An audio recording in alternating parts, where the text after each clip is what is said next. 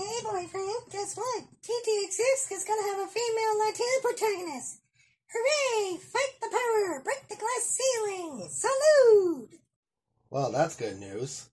But I do see a concern with that game. They're being too, woke or politically correct in this game, GTA 6.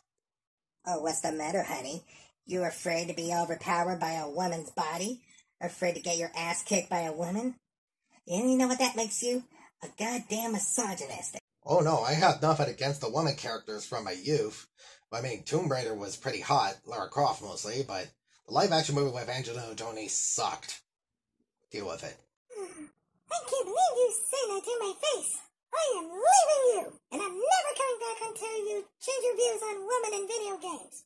Hey!